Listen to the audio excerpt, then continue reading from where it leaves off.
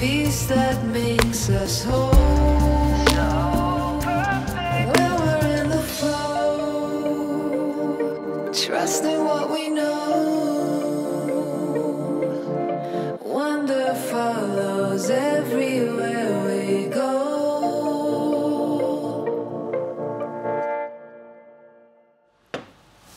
Welcome to Gothenburg, the birthplace of implant dentistry. It is a little sad that we can't meet in person in Berlin, but we are happy to welcome you to this new online version of Inspiration Talks.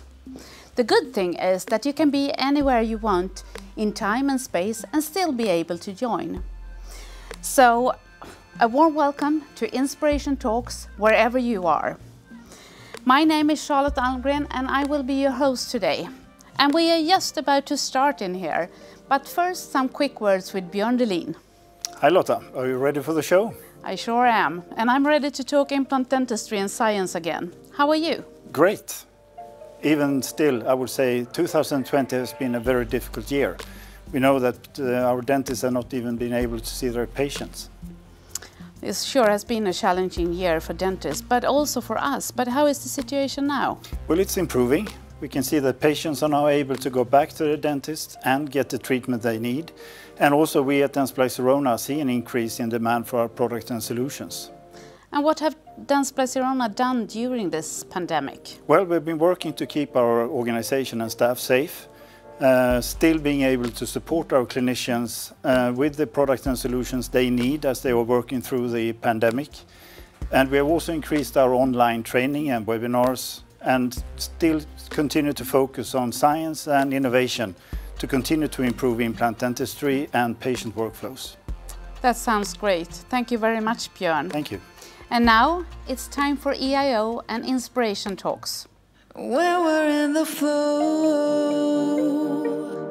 Many excellent speakers will share their insights with us today. And here with me in the studio, I have Dr. Malene Hallund, an experienced oral and maxillofacial surgeon from Copenhagen. It's a great pleasure to have you here, Malene. Thank you very much, Lotta. It's a great pleasure for me to be here, and it's great to see you again. Thank you. And today here, we're going to talk about smart workflows that make your work flow. Malene, what does smart workflows mean to you? Well, I guess it means making things smarter, huh? Creating a flow where I can take us from point A to point B in a shorter distance and maybe more easy. And in my everyday life, it must be to help me get a day that is more efficient and maybe getting me ahead of my day. Yeah, being ahead of everything, that's something we all dream about. That would be nice. So now, let's take a closer look at this specific part of the workflow, the actual implant and the scientific documentation.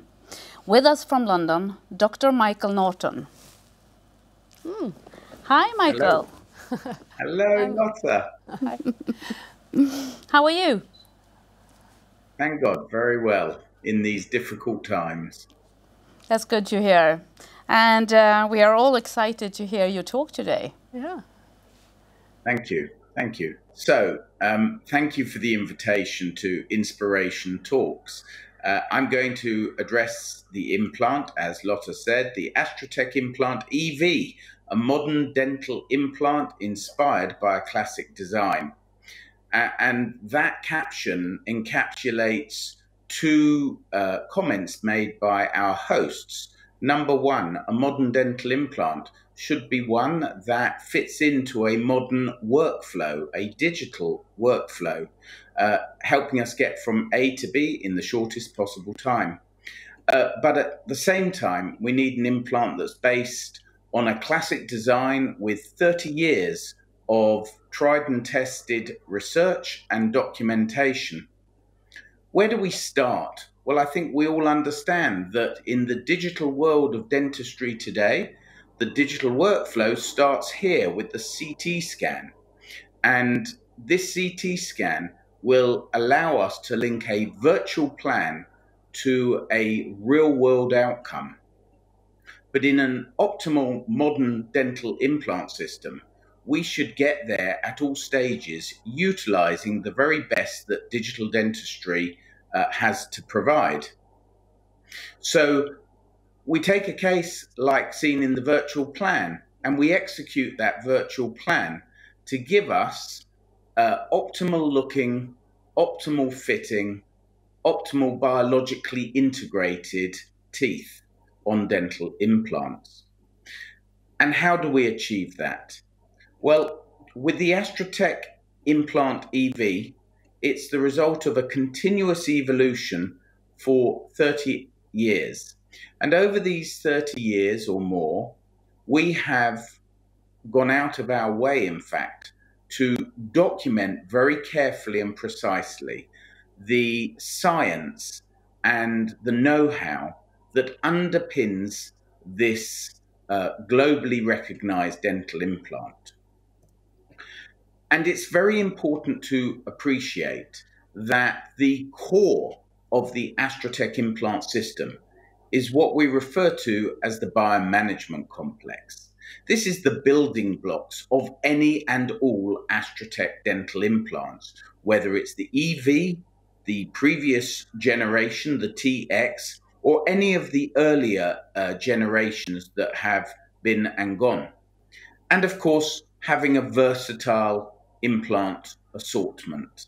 It's not just the digital workflow and the aesthetic outcome that matters, of course.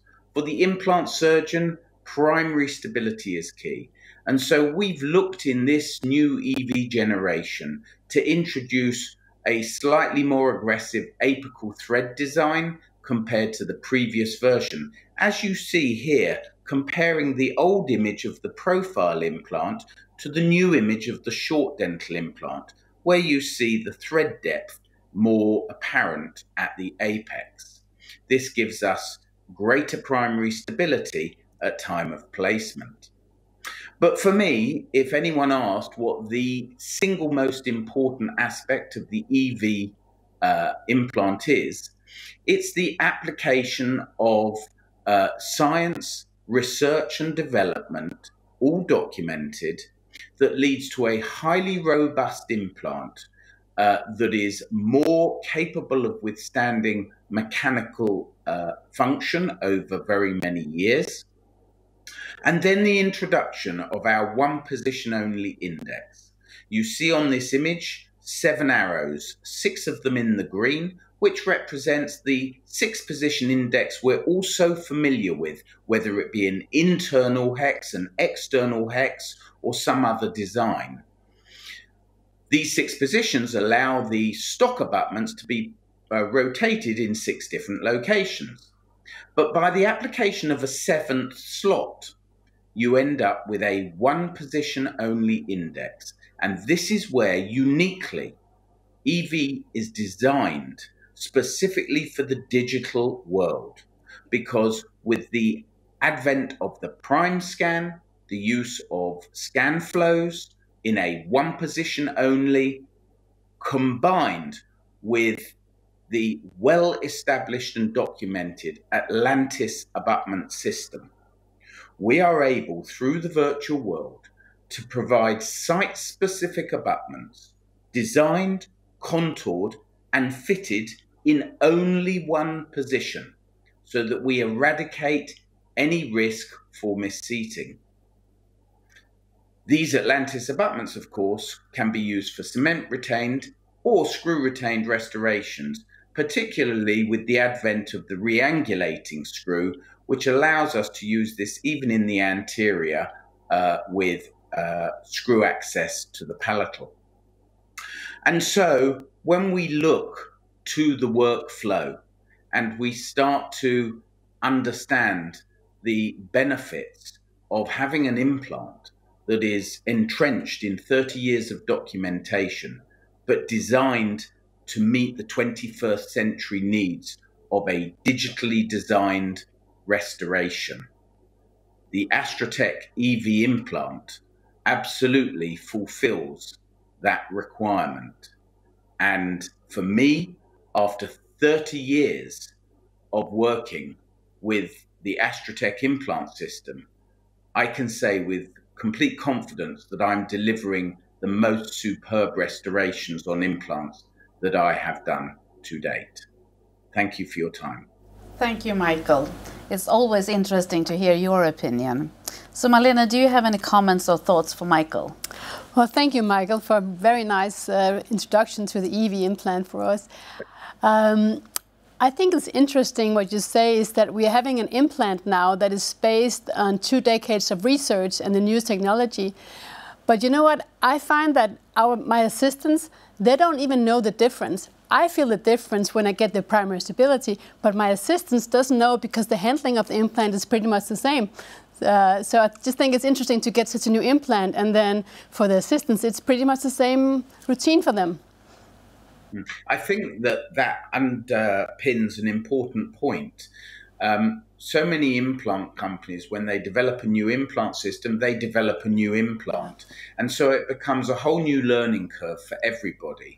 The real beauty of the evolution of the Astrotech dental implant is that whilst we're moving into a new generation of the implant, in terms of handling, instrumentation, familiarity, I think all members of the dental team feel like they're still using the same implant system that they've always worked with. And I think there's a huge benefit for both the clinician, the staff, but also for the patient, because obviously everyone's feeling much more comfortable about it. Yes, exactly, agree, yes.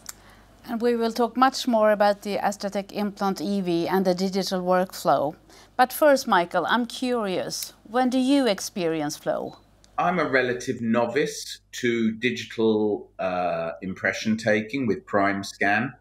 And I have to say I've been using it for, well, since I came back from COVID, just before COVID. So really quite recently. And I have to say that's definitely given me a flow that I haven't experienced before. I'm loving using it. The patients are very impressed with it. And what I've really noticed is the precision of the contact points and the occlusion on the crowns that I'm getting back is even better than it was before. And to be honest, I didn't think that was possible. So that's what flows me right now. Flow for me is when you get from point A to point B in whatever activity you're doing, and you don't even realize you've done it. It was just effortless and efficient, and it could be skiing, it could be kids, it could be speaking, and when that happens, you just know it and you feel it. That is where you really lose yourself and you just follow the energy. Yeah. And I think that's what we see when we have these straightforward workflows as well. That is really, then it's fun doing implant dentistry. I think when I experience flow at work is when patients' expectations and my expectations come together. We just saw him in the clip, and now he's here, Mark Ludlow. Hi. Thank goodness I look okay on video just because I can't actually be there in person. So thank you for having me. Hi, Mark. Hi, Mark. Now let's see what you're going to talk about today. Okay, so what I'm going to talk about today is it's to think differently about how we go about our full arch treatment. Because a lot of the times I think as dentists, we all think the same. We do things the same way. We treat patients in similar ways. And to our patients who are trying to figure out who they can trust with this very extensive, expensive treatment, sometimes it can be very difficult for them to discern your practice from every other practice that is out there. And it's for that reason that I want us to think a little bit differently when it comes to this type of treatment. I want us to think differently in 3 different things. First, I want us to think differently than just a standard old alginate for our diagnostic visits for our patients. Secondarily, I want us to think differently when it comes to surgery, that we just don't open up the case, flatten up the ridge, and then start drilling and putting our implants in. We want to do things from a very efficient and accurate point of view. And thirdly, we want to think differently from the restorative standpoint, because if we've always wanted to get rid of this, now may be the time. And just to show that these just aren't one-off concepts, I'm showing 3 different patients in each one of these things as we move forward, and we'll see the end results at the very end. So let's begin looking at the diagnostics, is how can we think differently about this visit for our patient? I think every bit of the patient experience begins in this very first visit with us. And when a patient comes in with us and we start scanning them, it can create a very different patient experience for them. If you look at the work of Brzezinski and Yazbelaskalu, what you see is that patients overwhelmingly prefer intraoral scans versus conventional impressions. And this is one of the big things to help us change the way people look and feel about our offices. The other thing which the scans do for us is they allow us to be able to show them their teeth in ways in which they've never seen them before. The patients have never seen these furcational involvements and this bone loss and the gum loss that they have.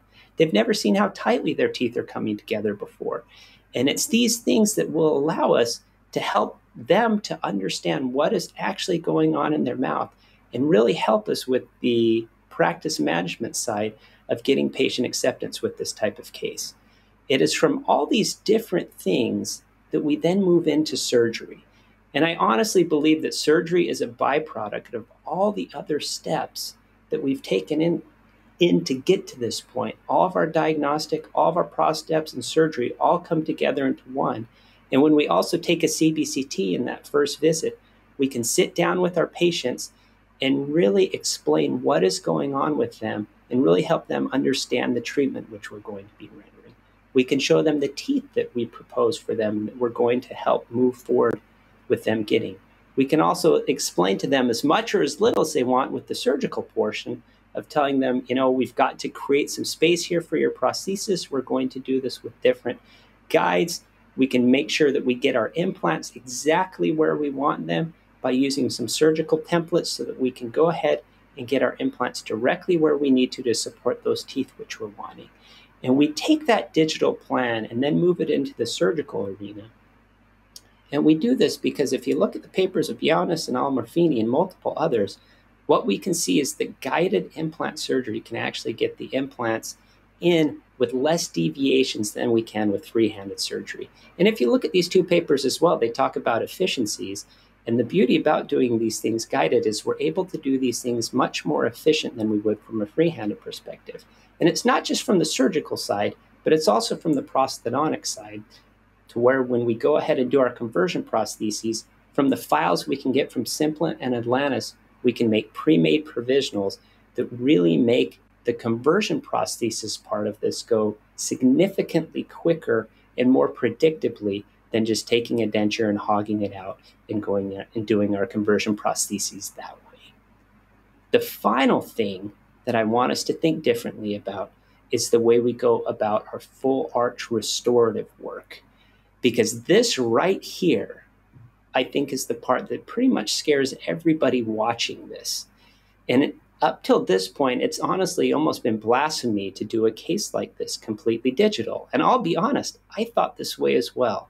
And it hasn't been until we get really accurate scanners, such as the Prime Scan, to where we're getting the cross-arch accuracy that we published last year, getting all the way across the full arch down to 18 microns. And even when we're looking at just the implant scans from a full arch, we can get this down to 43 microns. And this is from one of our papers that is just in the final review right now. But we know by getting a scan that accurate, we can get extremely well-fitting bars, very passive restorations, and know that we're going to be able to provide our treatment to our patients from a restorative side in a very highly accurate, highly predictable way. The other thing which it allows us to do is we can capture all the lovely things that we've got from our conversion prosthesis and from our temporaries in the same vertical, in the same occlusion, and everything that we've already worked out, because all these scans will come together and cross-arch mount. That's the beauty about these things, of being able to get a very highly predictable result. And I hope that you've seen in just this little short presentation that truthfully, we can think differently about these things, because we can truly achieve truly remarkable results and remarkable patient experiences that are different than all the other practitioners which surround us by doing things differently. Thank you very much. Thank you, Mark. It's so interesting to see your work. Malene, do you have any comments or questions to Mark? I'm yes, sure you have. I do. But first of all, thank you very much for a really nice presentation and fantastic work, Mark. Interesting is that we now have on tape that the surgeon is a byproduct to the prosthodontist, which I think is good. Because when I was trained in the older days, we as surgeons were demanding where the prosthodontist could put the crowns, right? But now the scene has changed. So now the prosthodontist and the 3D and the technology is telling us as surgeons where to put the implant, which of course is the right way. But for sure, it's a big help for us now with the technology that we can communicate between the prosthodontist and the surgeon and the lab. So I think that the technology today and what you showed us today give us so many tools others than precision and planning. Yeah, I think that's one of the biggest things is, you know, it was always very hard in the past when you have a surgeon somewhere else, a restorative doc and in different offices to really get people to communicate together. And I think that is one of the greatest benefits of this technology is that it brings surgeon and restorative doc together in the same room and everyone's looking at the same thing. And that's why I think surgery and restorative, they come together as an absolute product of one so that we can just get the best possible treatment for our patients. Absolutely. I agree. So please stay with us, Mark and Malene. Sure. Yeah. Now, you have been our studio expert so far, but now it's time to hear your presentation or your perspective on workflows. Thank you, Lotta. For sure, implant dentistry is a fine and advanced piece of art that we can enjoy very much. Today, we are talking about workflow in implant dentistry. And it's very important in our daily practice. It's important for me as a surgeon, and it's very important for the patient flow itself. So if we can use the technology and get the whole team to be a part of this flow, then we can make a day that is easier for the whole team. Easier for me as a surgeon during the operation, and much more professional to offer the patients. We have a smoother day at the office, and it's also convenient and it's also time-saving for us by the end of the day. And we can use it either in the simple cases, we can use it in the advanced cases, and also in the complex cases. I think that Acento is a really good example of that, because when we're using Acento, we are having our assistants in the office taking the CBCT scan, taking the intraoral scan, merging them, uploading them, and then finally I'm approving the treatment plan. And within a week, we're getting the box with the guide, the implant, and all the tools that we need. So at the day of surgery, we have a simple surgery that is planned, that is precise and predictable. We have the option of using the custom-made healing abutment, or we can use the custom-made provisional crown at the day of surgery, if we like. We can use the workflow and the Acento case, for example, in situations where we have limited access to vital structures like the mental nerve or the sinuses, and that way we can make a treatment that is precise and putting the implant exactly where we like it to be. So, simple cases, advanced cases, and in this case, single cases, we can use the Acento, but we also have much more complex cases like the ones Mark talked about. Complex cases where we need to rehabilitate the whole mouth, the upper jaw and the lower jaw, and here we really need the smart flow, and we need to be able to create a treatment plan that helps us to make the best outcome for the patient. A good example would be this patient that I treated some time ago.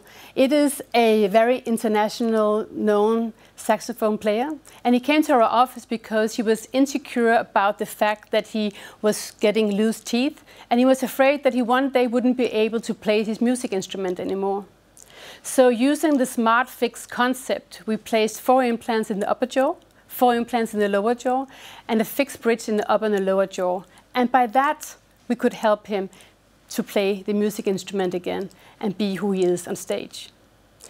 So for sure, the smart flow could be a really good thing here as well.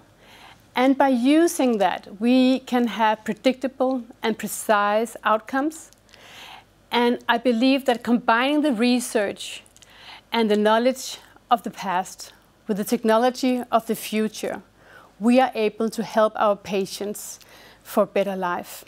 So I guess there's no need to worry. We have the technology, we have the science, and we have the implants to make a difference for our patients. Thank you. Thank you, Malene. And Michael and Mark, you have listened to Malene. Michael, what's your take on this? Well, I, think that these technologies, SmartFix and Azento, definitely help to smooth the workflow and give a broader variety of treatment for all. I do have a question though, and it regards Azento, and it's to do with the soft tissue, really. So my question is this: how predictable is the soft tissue between placing the site-specific healing abutment and the definitive Atlantis abutment, which of course has been designed prior to surgery? Well, I think it's a very interesting question, but I must say I think it's the prosthodontist who's the best to answer this question, because it is a challenge that we have talked about. Mark, can you help us out here? Sure. Yeah, this has been something that we were honestly concerned about when we first started doing these types of cases. But what we've come to realize is that as you follow kind of sound surgical principles and place the implant optimally for the restoration, generally the tissue stays pretty much where it was at the beginning stages. And so what we've found is, the maximum amount of kind of tissue shrinkage you'll get is about 0.5 millimeter. And so if we place our restorative margin about 1 millimeter under the pre-op tissue, almost all the time we're going to have that predictable result and be able to use all of the different pieces. So Malene, do you have any additional thoughts or comments? I think it's just shows exactly how we need to have all different part of the aspects into the discussion. We need to have the surgeon, we need to have the prosthodontist, we need to have the lab, and we need to have the reason and technology to know where we can start and where we can pretend to end. So I think the collaboration is the key in this smart flow. Thank you very much, Mark and Michael, for joining us here in the studio today. We are discussing the importance of science here today. So let's see what some of your colleagues think about science. Thanks to science, we've changed people's lives. Thanks to science, we've given people second chances at a lot of things. Pertaining to implant dentistry, thanks to science, we've taken people who have been totally depressed and almost been hermits to the point that they don't want to leave their house. We've given them a new lease on life with a beautiful smile to restore both function and aesthetics. That's all because of science. We have tremendously evolved, all because of science. And of course it will never stop. We will continue. We try to find out better treatment options and more predictable treatment options to offer even more benefits to our patients. Our next topic is greatly debated in the scientific community. Joining us here in the studio is Dr. Jan Derks, one of the foremost experts on peri-implantitis. Welcome, Jan. Thanks, Lotta. Thanks for having me. I think a big question a lot of dentists have is it possible to fully avoid complications in implant treatment? I want to answer the question in a way that, to be realistic, I think probably no. We can't fully avoid complications. They are a reality. We can minimize them. We can try to minimize the impact on patients, but at the same time they are a reality. So it is fair today that we speak to our patients about the probability of complications to occur and address them, and then do everything that we can to prevent them. So Malene, any comments from you? Yes, I'm thinking that we know, as you say, that peri-implantitis is a difficult task and difficult to treat, and maybe preventing it is the best tool we have. So I'm thinking maybe our patient selection is not, strict enough. Are we letting too many patients have implants? Is it for all patients? Yeah, Malene, I agree. I think that patient selection is a critical point, and I think historically we have been maybe not critical enough. So going forward, I think in our risk analysis, we are now better able to identify risk patients and maybe already in treatment planning to offer alternatives. But the most important part is to offer proper prevention to avoid the problem, as you say. And now, Jan, please share your thoughts on the topic periimplantitis and what we know today. Now, talking management of periimplantitis, I would first like to highlight something that was emphasized at the 2017 World Workshop in Chicago. And in diagnosing, in monitoring implants, what was highlighted was that it is really the probe, in other words, clinical parameters such as bleeding on probing and probing pocket depth, that are the primary tool that we should use in monitoring our implants. The radiograph indicated here is somewhat secondary. It will of course support us in our diagnosis, but it is only obtained on clinical indication. And also, it is not so much the single radiograph. What was emphasized in Chicago, that it is the change over time that is relative to baseline that is interesting. So to be consistent with periimplantitis, we would ideally be able to document progressive loss of marginal bone in this case. Now, managing periimplantitis, both preventing and treating the disease, includes, of course, a good understanding of the etiology. So what is important for us to understand in the management, in the prevention and treatment of periimplantitis is, of course, the cause of the disease, termed the etiological factor. And my answer to this particular question is that current evidence rather clearly points towards plaque and biofilm being the cause of the disease. Now, how can I argue that this is the case? What are the arguments today that prove that this is true? Well, there are two ways of answering this particular question.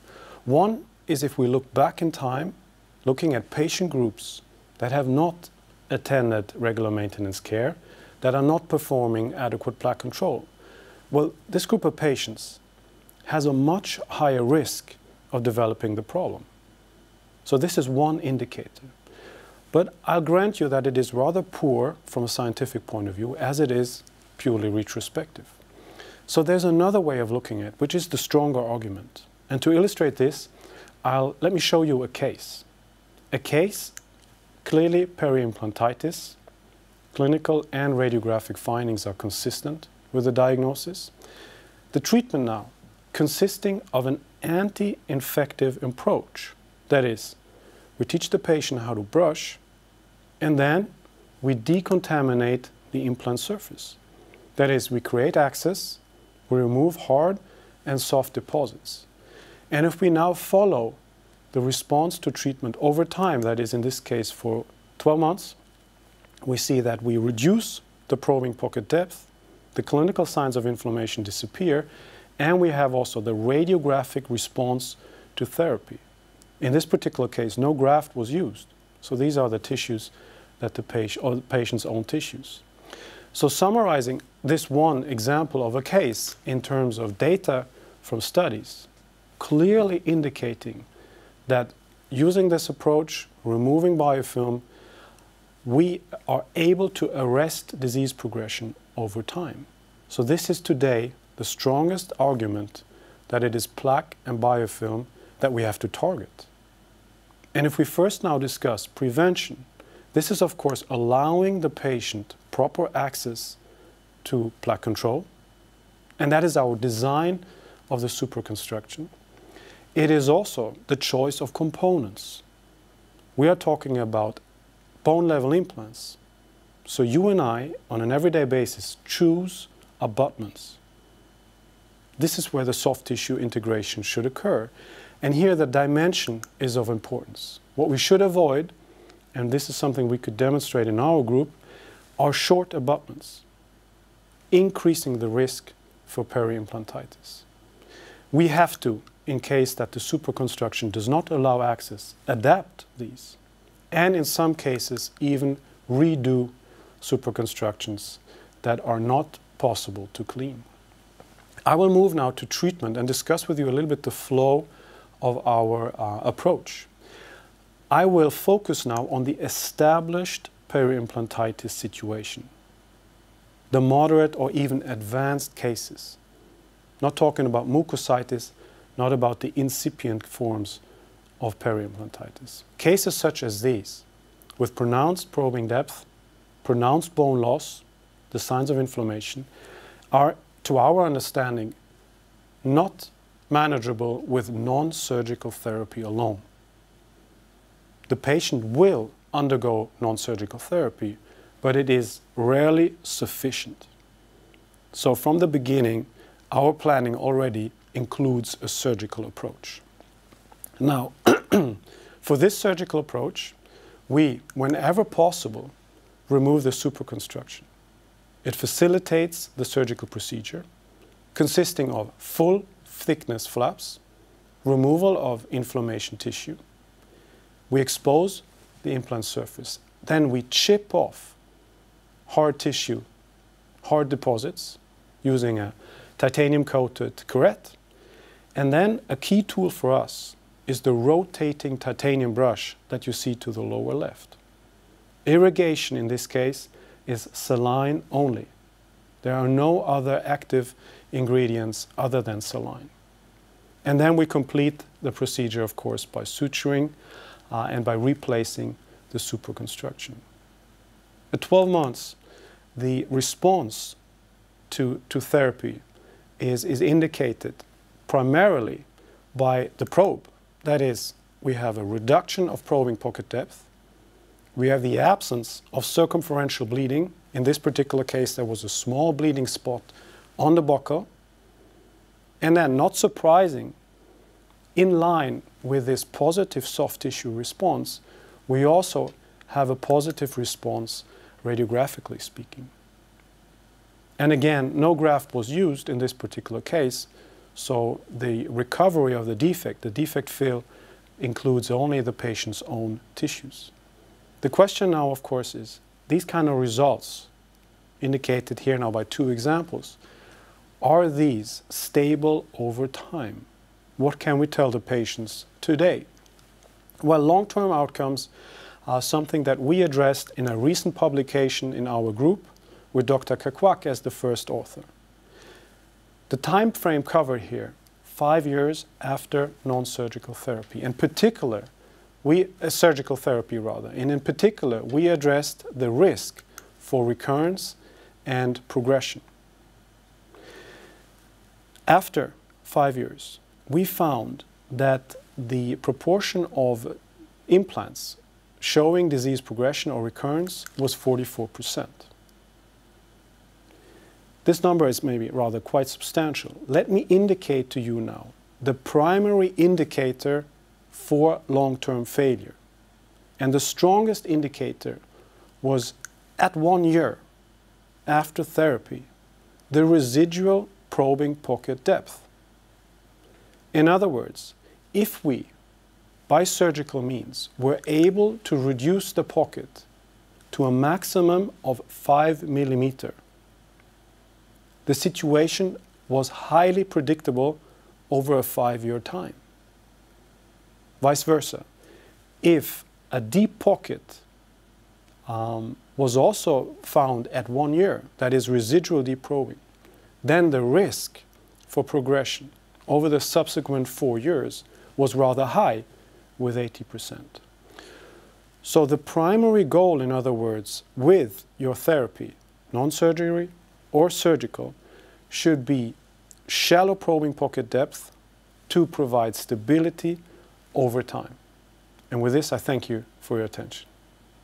Thank you, Jan, for sharing your expertise. So, Malene, what's your take on Jan's topic? Well, first of all, Jan, thank you very much for a very nice presentation. Thank you.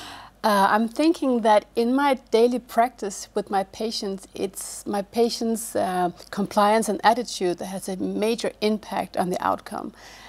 But I'm also thinking that our hygienists' tremendous work on education and prevention and treating the peri-implantitis is very important. What is your take on that? I completely agree with you. I think the importance of prevention and the role of the dental hygienist in this work cannot be overemphasized. Of course, it's crucial, and that is preparing the patient and then maintaining the patient over time.